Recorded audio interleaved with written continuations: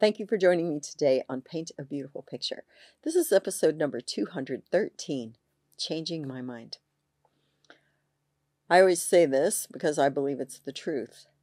Men never want women to change, and they always do. Women want men to change, and they seldom do. It's the quandary of being male and female. But you know what? Occasionally, all of us need to have the right to change our minds. It's about growing, developing, becoming smarter, becoming stronger, even becoming better informed. And every single one of us need to have that option available to us to grow and develop and change. And when we do, our thinking, our ideas, our opinions may change. We need to have the right to change, and we need to understand that it's completely appropriate for us to change things. So you need to literally intentionally teach your child it is very appropriate to change your mind. In other words, when you're young, green might be your favorite color.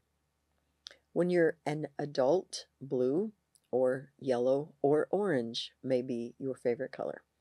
And when you're old, you may like yellow or purple. You can change your mind. You can change your opinion about something. I remember a classic argument that my mom and my dad had, and you might find this amusing, and that's okay, but I'm going to tell you the truth.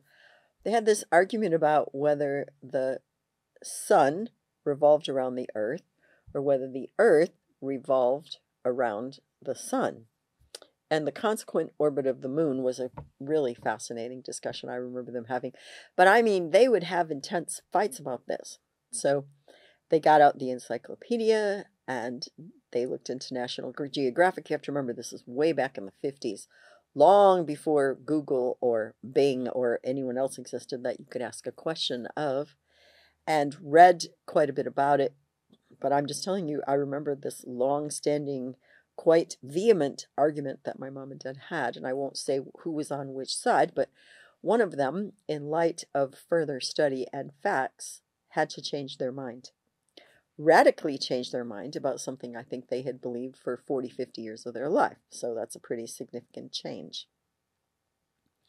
Sometimes we learn to change our minds or our thinking when we are exposed to further information, a book, a TV show, another culture. We meet someone. I had a good friend in fourth grade. Her dad was an engineer, and they came from Pakistan. And it was the first time I ever met a Muslim and became familiar, really quite familiar with an entirely different culture and another belief system. I want you to know that you need to let your children know it really is perfectly okay at times to change your mind. In fact, it takes a pretty big person to admit that they were wrong before, that a lot of how they thought or felt or some of their opinions might not have been as well educated as they could have been. And in light of further information, further exposure to new things, a bigger view of the world, they may very well change their mind. And it is all right. You need to give your kids that message. So, as a parent, and I've definitely heard this more than once, a kid goes, I just don't like baseball anymore. Well, what are you talking about? You've always liked baseball. You love baseball. You've loved baseball since you were a kid. That's ridiculous. Oh, let's talk about invalidating someone's right to change their mind. Not good. I've definitely heard people, marital couples, go, well, honey, I've known you for 25 years and you've never thought that. That's not who you are, and I know you.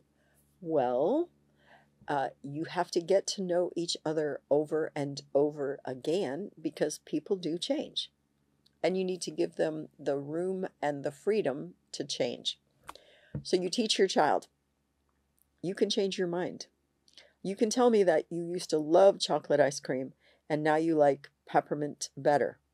You can tell me that you always hated Oreo cookies, but now you found out that the double stuffed ones, because there's a whole lot more frosting inside of them, you can handle Oreo cookies now. You may change your mind. With all of that being said, let me say to you, I am a person who believes in absolute truth. There is absolutely no question that in our world there is little value placed on absolute truth, but there are, in fact, absolutes.